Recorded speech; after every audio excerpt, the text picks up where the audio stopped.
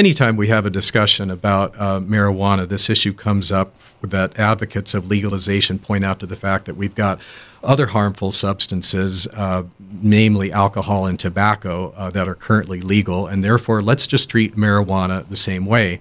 And part of the argument goes is that if we legalize marijuana, then we can kind of bring it above ground, we can regulate it, we can license distributors, everything can be kind of made safe and orderly, and because we can get it out of this underground criminal market. So you've no doubt heard this argument, Doctor. What's your take on it?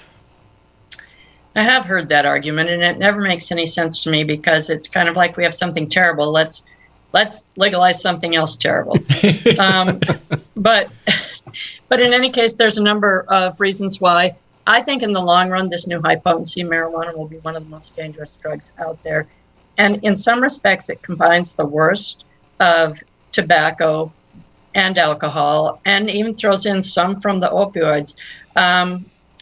First of all, it is fat soluble. We talked about that. That's one reason why it stays in the brain longer and it stays in the tissues longer. You will test positive up to 28 days after one use, okay, because it goes into the fat and leaches out much more slowly because it is fat soluble instead of water soluble. It's a problem that we don't see so much with alcohol in that even after they stop feeling high, they're seriously impaired. New Zealand did a wonderful study with airline pilots, and there's been another study with airline pilots since then. They put them in the simulators after they've used, and they test them at various points.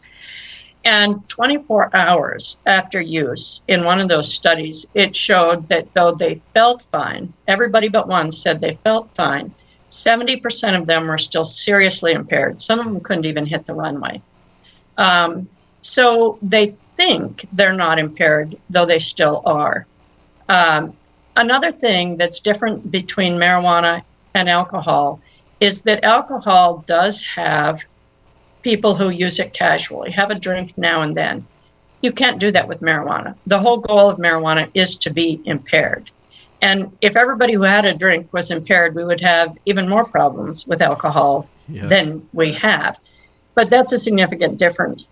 And the long-lasting effects that we're seeing with this high-potency marijuana, the permanent brain damage.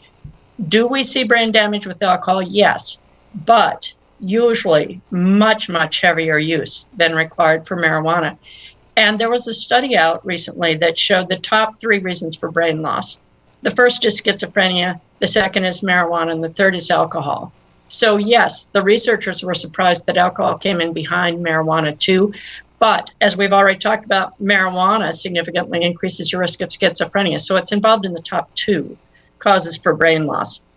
Also, addiction rates. The CDC says that marijuana use disorder is about 30% in users. That's high. That's high. And if you were going to do a bungee jump and they said, well, okay, you got a 10% risk, you're going to sign that permission slip, but what if it's your kid? And now they say there's a 30% risk of long-term damage. I don't think you would sign that.